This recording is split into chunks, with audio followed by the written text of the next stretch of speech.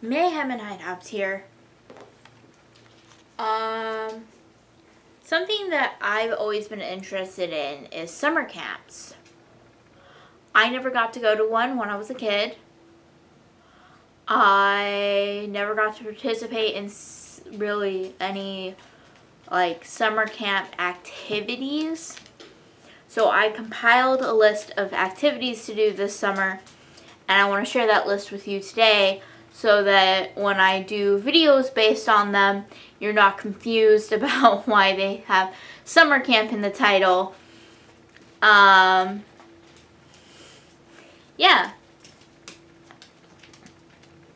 First thing, friendship bracelets. I've made friendship bracelets before. I made them in school, but I don't really make them now.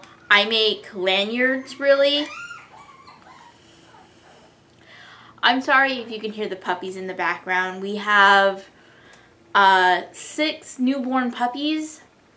They're not really newborn. They're 3 weeks old now, but they're constantly adorable, and I love them each in their own unique way, but they are loud, and I have to have the sunroom door open to try and keep an eye on them to make sure they're not dying.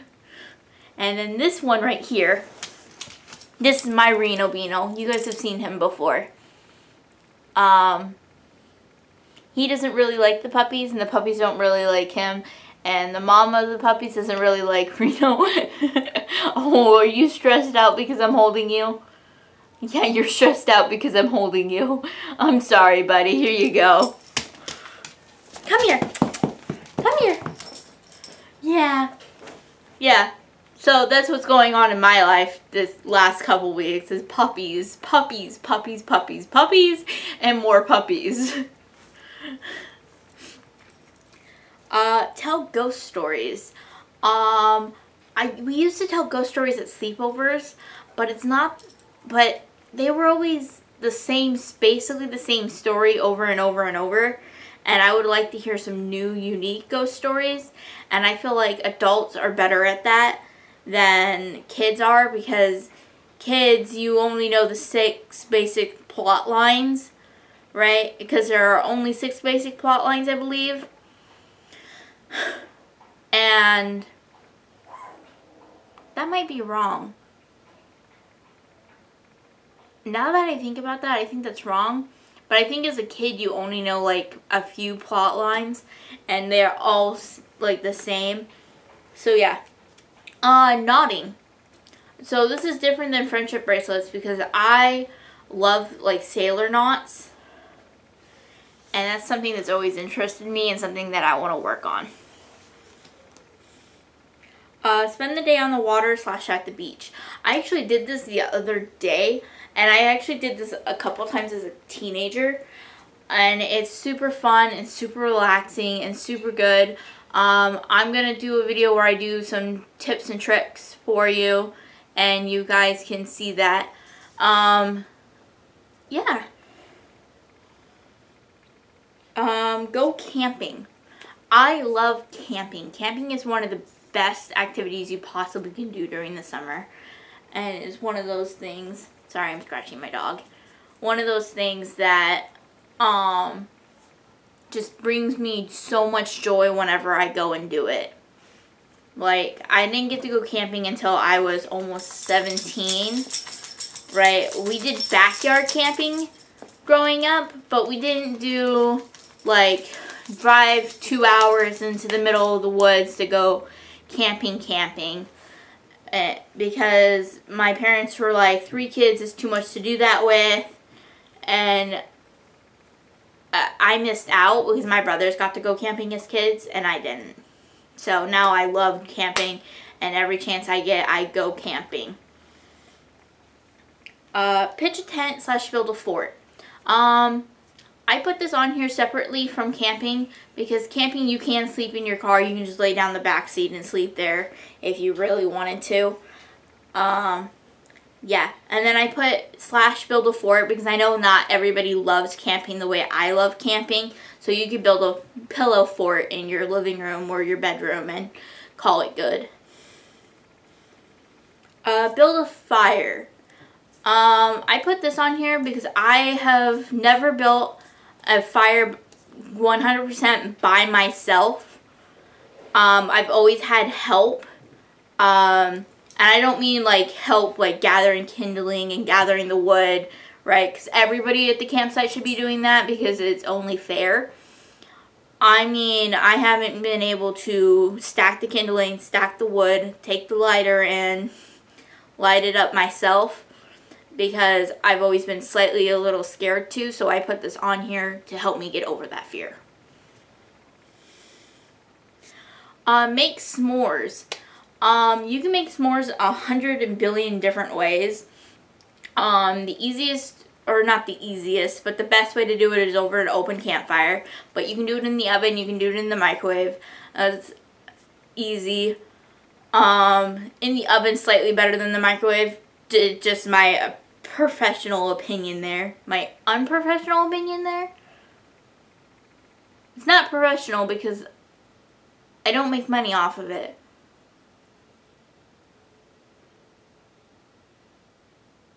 You know what I'm saying, though.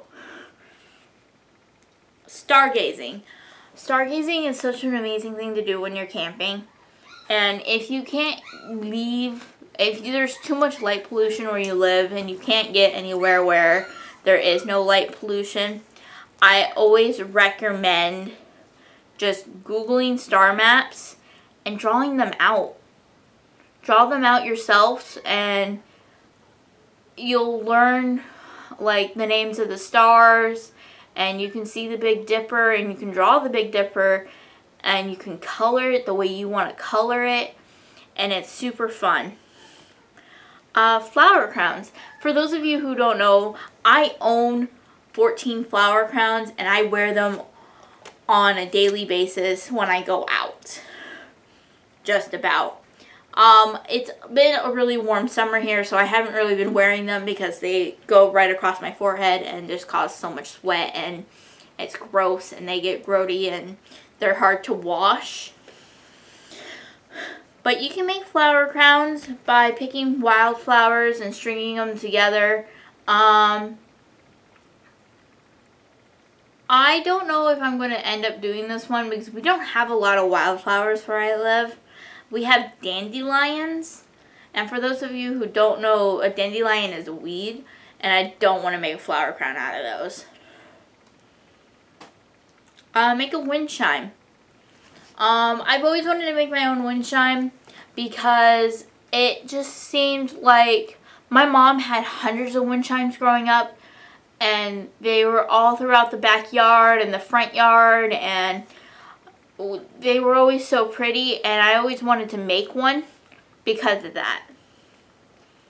Tie-dye. Tie-dyeing is a really great thing. You can go into any craft store and buy a kit, and it's usually about 20 bucks, plus you have to buy your t-shirts and whatever you're tie-dyeing.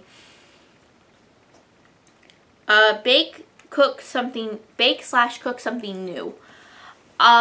This is something I always strive to do at least once a month because trying new foods is something that brings me joy because you have to eat to live, right? But you should also enjoy what you're eating.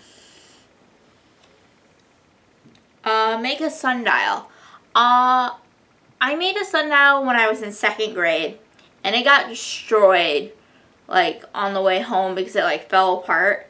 And I've always wanted to remake it because it was one of my favorite projects we did in school. Make homemade Play-Doh. I've done this once before in middle school for a project, and it was super fun and super easy, and there's hundreds of homemade Play-Doh recipes on Pinterest. So yeah. Paint rocks. A couple years ago, I got a rock painting kit for Christmas, and it's been sitting there kind of slightly unused. I did a couple rocks, but I haven't used the entire kit, and I bought some new river rocks to paint and stuff, so I feel like I should do that for you guys. Show you some of the designs I come up with, show you some of the supplies I have for it, and give you some inspiration. a paper pinwheel. Now the only the paper pinwheels I keep finding don't spin, and I want to make one that spins, but I may not be able to because they're just really hard to find. A dream catcher. I've never made a dream catcher, but my mom had a dream catcher in the car, and I have a dream catcher above my bed now, and I just want to make my own to try and see if that'll help. Make homemade ice cream.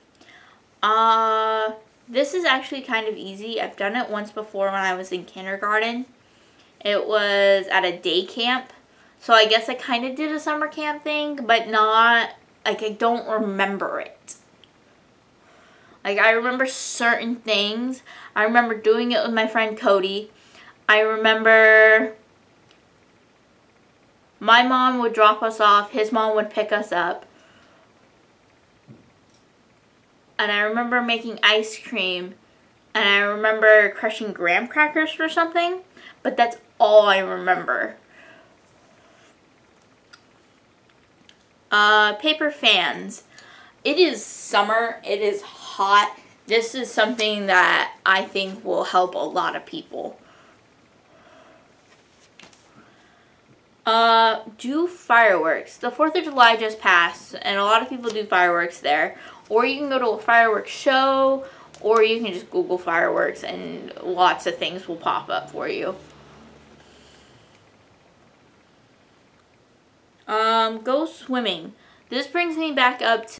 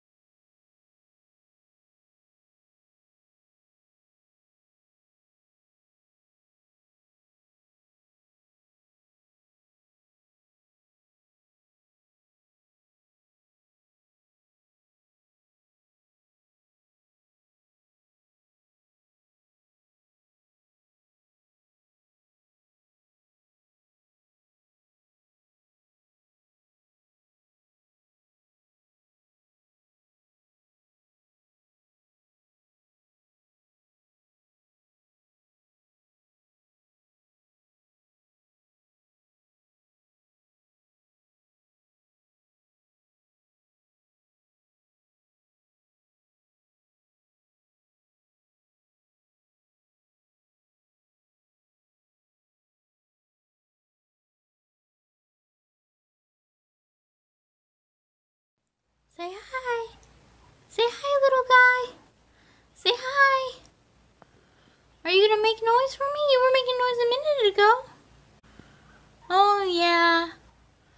Yeah, you were making noise a minute ago. Oh, there we go. He doesn't like being held. But, you know, need to hold them so they're used to humans and socialized enough and stuff. I'll go put him back with Mom in a moment.